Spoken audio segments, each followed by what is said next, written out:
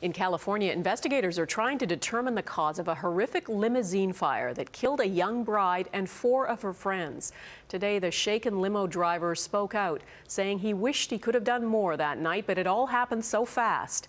Christina Stevens has more details on how a post-wedding party went so horribly wrong. Cell phone video shows flames shooting from the limousine, where 5 women died after being trapped inside. 4 others barely managed to escape the inferno.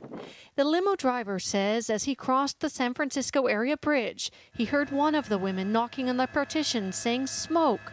At first he thought they wanted to pull over for a cigarette. She said, "No, smoke, smoke, smoke, pull over." And I'm looking and I see the grief on her face. Okay, I can see that, you know, it's actually smoke, and I see the smoke coming through, and I'm panicking, they're panicking, and I finally pull over. He helped 4 women through the partition, and 2 motorists tried but couldn't free the others. It was horrific. The car was engulfed, you know, completely engulfed. And I felt that nobody could have survived that. You know, the flames were too high. It happened so fast. The woman who shot the cell phone video says she could feel the heat from 2 lanes away. I was like, oh my gosh, there is one car, maybe there is people there. And then when we get closer, I saw people crying there. The Lincoln Town car was packed with women celebrating a girls' night out with a newlywed bride.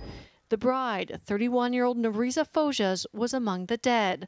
Just recently married, she was planning on traveling to her native Philippines for a ceremony with family. I reach out to the families. I really feel for them. I wish that we could have done something different, you know, to save them. The 5 dead were found huddled near the partition.